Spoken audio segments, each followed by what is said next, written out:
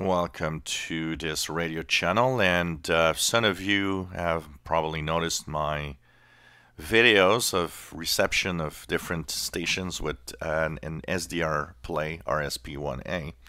So for you guys that know someone in the chat room that goes by the name of Simon Templar, well, he's the viewer that actually made an advanced Christmas gift to me of this beautiful SDRPLAY RSP1A, and I want to thank him for this. It's much appreciated, and I've been having a lot of fun.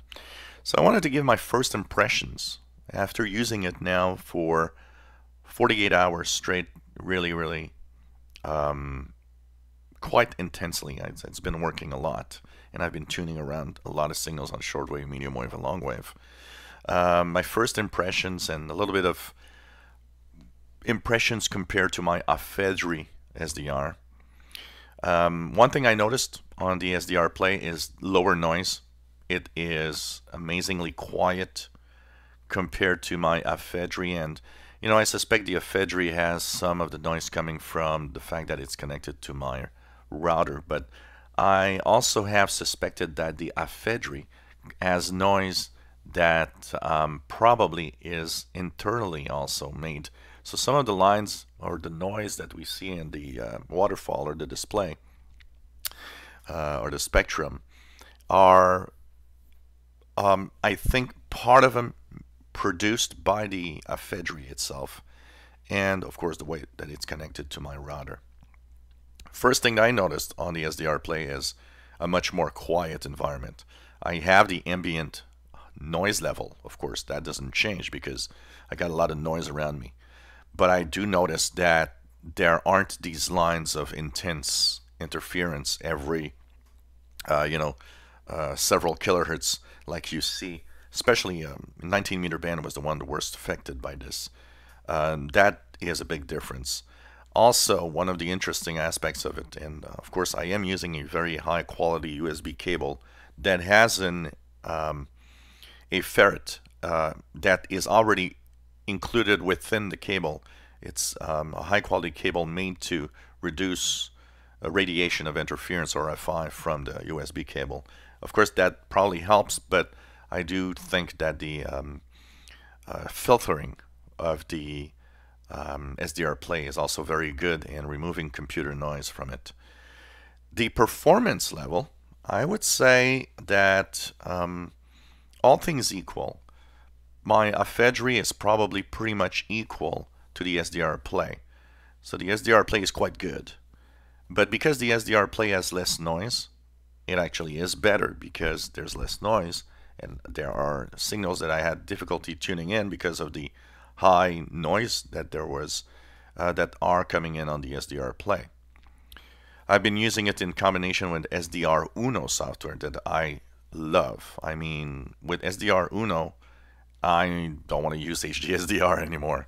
It has become my single favorite interface for an SDR. It is absolutely beautiful in software, the way it's configured, the way that you can actually play with all the settings, and how the visuals are pretty nice too. So this is really cool because you can really interact. I've downloaded, of course, the SDR Uno full manual. There's a very nice full manual in PDF. I put it in my tablet, and I'm slowly reading and learning from there. So it's a really nice piece of software. Unfortunately, SDR Uno doesn't work with much more than a few SDRs, including the SDRPLAY. Now, performance on shortwave is superb. It's absolutely amazing. I just love it. It works great. Performance on medium wave and long wave. Medium wave, here in Montreal, I got a lot of very strong medium wave stations. That's where maybe it shows that it has a little bit of difficulty coping with those. Now, it doesn't matter for shortwave bands because there's a very nice filter. You can actually activate the medium wave and FM filter to remove the possibility of these bands interfering with other parts of the spectrum. But when you listen to medium wave, one of the things that happens is that sometimes it will suddenly, you're listening to a station like last night I was listening to WCBS New York 880, and it's coming in super well. Then suddenly it dropped off to almost zero. And to get it back, I actually had to kind of, I switched back on the filter for medium wave and switched it back off. It seems to be that at some point it's kind of a breakthrough. You got to play with the RF gain a lot because it does overload, and when it does, well, it becomes deaf on the medium wave band. So you got to really tweak it carefully for it to work well. But when it works well, it actually works very, very well in medium wave band. But you gotta play around and tweak to make sure that it doesn't overload too much on that band. Long wave band seems to be good, but unfortunately, I have high interference and lack any weak signal that I could compare to really test it out. So long wave seems good. How good is it? I unfortunately cannot really talk much about it. But it goes from 1 kilohertz way down in the long wave spectrum all the way to 30 megahertz. Now this is a wideband receiver, so it goes up to 2 gigahertz. But if you want to hear what I think about the above 30 megahertz range, go to my VHF UHF channel, because that's where I'm going to talk about that part of this SDR. And last but not least that I like is, so it's super performance, it's low noise, and what I really, really like is you don't have to, tweak or once you download SDR Uno from the website that has the drivers and everything included. There's no, if you go to VHF, UHF, then you come back to medium wave or short wave, there's no offset to play with. It just works. That's also something that makes life a little simpler, whatever you want to do. So it's a great SDR. I would say that if you were looking for something that's reasonably priced and does a fantastic job, it's approximately in the range of about $140, $130, $140. I was looking at the invoice here. In Canadian dollars, it comes out to about 150.